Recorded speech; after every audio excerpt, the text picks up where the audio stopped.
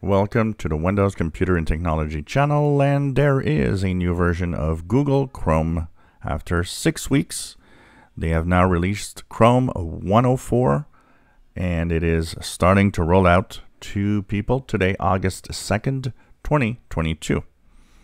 So head on to your Google Chrome browser, go into the upper right corner into the 3 vertical dots.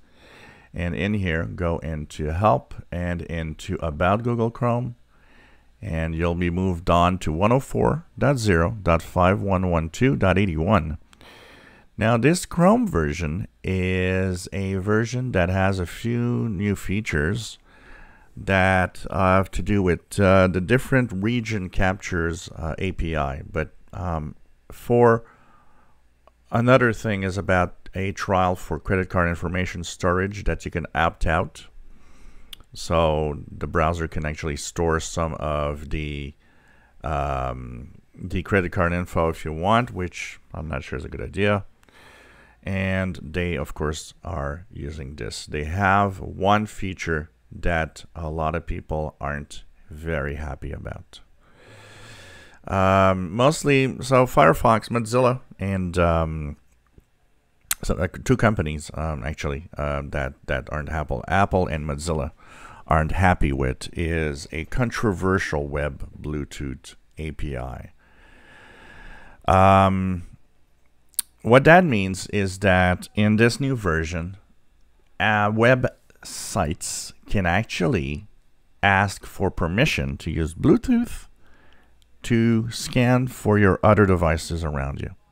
Say you have your phone that's connected, say you have maybe another PC or another device that has Bluetooth, it can actually scan for that. Now, of course, it will ask you permission. There's a pop-up that gives you the permission, says, you know, this website wants to scan other devices.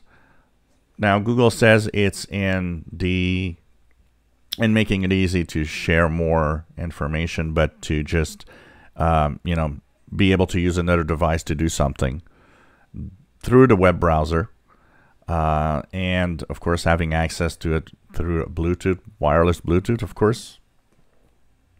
The problem with that is that the level of security is where Apple and Mozilla are not very happy. The level of security that they chose to do that isn't easy to see if it's really secure, and that websites cannot abuse in some way that Bluetooth connectivity to your devices. So that's where the controversy lies. But rest assured that, and that's what Google says, if a website would want to do that, it would ask your permission. So the browser is going to pop up, this website wants to use Bluetooth for scanning your devices. You can say no, and it's just going to stop there. I don't know about it. I can see the advantage of wanting to do it, but I can also see why some are a little scared that Chrome and your PC might start snooping on your devices around you. That is to see where it goes at some point. That's for sure. Apart from that, there are 27 security flaws in Chrome. 27. And if you don't care about the new features, one of the things you should be caring about is those 27 features. By the way, the version number, because we're going to talk about that, it happens often, and actually Google does give the version number. Version number that I show you is, of course, ends with version 81 here. But they say that it can end in 79, 80, or 81, depending on the computer, on Windows. And on Mac and Linux, it ends at 79. So 27 security fixes, a lot of high severity fixes in here too. There's one with safe browsing problems, one with the Omnibox. There's one that manages the devices. Anything else that I could see here? There's a nearby share problem. There's inappropriate implementation of the full screen API. So there's leakage, side channel leakage, and the keyboard input, which is medium.